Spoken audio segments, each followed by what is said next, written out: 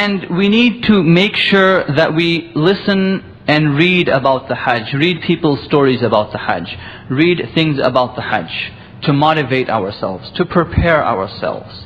You know, I'm telling you, this is not a journey, this is not a vacation, right? Mina, Arafat, I'm telling you, I was mentioning in the khutbah yesterday, I was at a travel agent's office not too long ago, maybe 2-3 weeks ago. And, you know, very happy, very nice person. May Allah subhanahu wa ta'ala bless him. He goes, Sheikh. I said, what? So he goes in his file, pulls out this really nice color flyer. This is what we have in Arafat and Muzdalifah this year. You know, I mean, Arafat and Mina this year. And I'm looking at it, and wallahi, I saw sofas and rugs. I mean, I have done the Hajj, I have seen the sofas and rugs, but subhanallah, I was just, you know, I was thinking to myself that for a person who does this Hajj, he better be praying to Allah every second that Allah subhanahu wa ta'ala accepted, because of all the luxuries that person is getting. Right? Not too long ago, ask someone who went to Hajj maybe 10 years ago, 15 years ago. We don't even need to go back a half a century. I wouldn't even say go back a quarter century. 10, 15 years ago, and ask them what they went through when they went for Hajj. Right? Really, find someone who went to Hajj that you know 10, 15 years ago, and ask them their experiences. What was the Haram like? How did you do the Hajj? How did you go to Mina? How did you go to Arafat? What did you do in Muzdalifah? Ask them these questions. Because when they tell you all these things, you will be prepared for it. When you go there and you see these things, you will feel that it's really much, much better than what it was 10, 15 years ago. So let us prepare ourselves and brace ourselves for this great trip. May Allah subhanahu wa ta'ala make it easy for us. And the one thing that I always mention, no matter what happens, when we return from Hajj, there should only be good coming out of our mouths. Our tongues should only be speaking of the good that we saw, of the good that we did. If there was anything that happened to you which was not right, if you saw something which was not correct, if something happened to you that you did not like, make it a point that you're not going to tell anyone about it. You're not going to tell anyone about it. One example.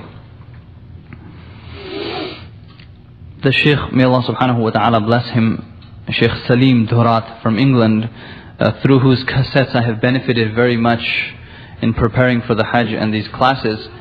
He says that his father always used to say something, and that was that when you are a guest, your host takes care of you. So you call your cousin, your friend, you go somewhere, you're the guest, that person is the host. They take care of you.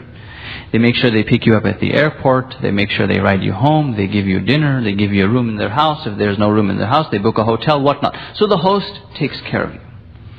Now after doing all this, let's say you go back to your home.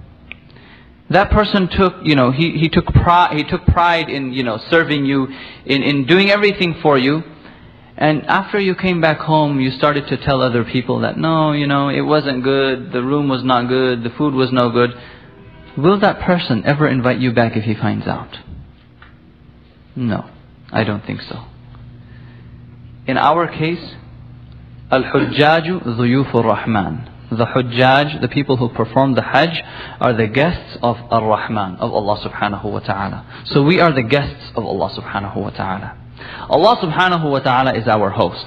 Allah subhanahu wa ta'ala will take care of us. And this is what should be in our hearts. It is the house of Allah subhanahu wa ta'ala. It is the sacred mosques. It is the sacred land. There is no way we could never mind speak of evil, but we could even, think evil of those lands, of those places, no matter what our experiences may be. Let us all come back. We haven't even been there yet, but let us all come back with that feeling in our heart, only thinking and speaking of the good that happened to us. Insha'Allah, Allah subhanahu wa ta'ala will invite us over and over. Allah subhanahu wa ta'ala will invite us over and over. There are many people who have some rough experiences. But if you're only speaking of your rough experiences, if you're only speaking of the evil that you happened to you, because believe it or not, when many people come back, they don't, they very seldomly, many people do speak about all the good that happens, but immediately, one of the things that they remember is the evil that happened to them, the things that went wrong. And immediately they start telling other people. So believe it or not, many people come back with more bad memories than good memories. So let us all make a point and make the intention that we, no matter what happens to us, we will return inshaAllah with good memories, and we should put our trust in Allah subhanahu wa ta'ala. Right? If we put our trust in Allah subhanahu wa ta'ala, Allah subhanahu wa ta'ala will make it easy for us. And at the same time, think of it as a pilgrimage, as the Hajj. So no matter what happens wrong, you're going to go along with it. Don't complain. Whatever happens, I mean, the world could turn around. Right? The world could turn around. I remember we were in Arafat. The food was delivered to us, but it was 1 hour late. So a few people began to scream and say, "Where's the food? I'm hungry." I said, "My dear friends, we've been eating all our lives. We will eat all our lives.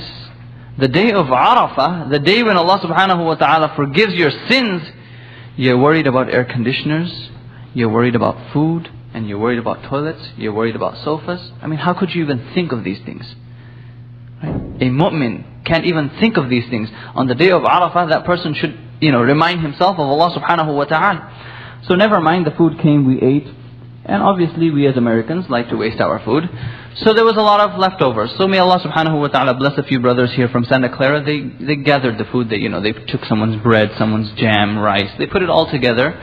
And there were about 3 nice, boxes. So myself and these 2 brothers, we took the boxes.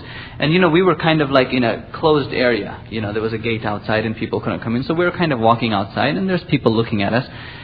As soon as we opened those gates, and we walked out with the food, before you know it, there were people jumping all over us for that food. I mean, we literally were beneath these people. I mean, I was telling myself, I shouldn't have come with, you're telling yourself that you're coming with the food, but the people, there's no food out there, there's people jumping to grab whatever they can from you. And here we're complaining about our food. And we don't even see these things. The bus driver puts us in an air-conditioned bus, we go to sleep, we arrive in Arafat, we wake up, we walk inside our tents, and we don't walk out until they tell us to go back out again. So what's happening outside to all the other people, we don't even see that stuff. And we need to make sure that we look around us. We complain about our toilets in Arafat and Mina. And there's people, we've got air conditioners. You turn one button on and the air conditioner turns on. It's nice, cool. Your travel agent has got a nice can of, a big can with ice inside it with all these drinks so you can drink what you want. Step outside for a second though. Look at those people from India, Pakistan, from Africa who are sitting underneath their umbrellas. There's no tents for them. They've got a bed sheet that they've kind of put up 2-3 sticks kind of, and they're sitting underneath it, or there's an umbrella. That's how they spend their days in Mina. So you and I have no right to complain whatsoever. There's no way we can even think of these things. So may Allah subhanahu wa ta'ala guide us.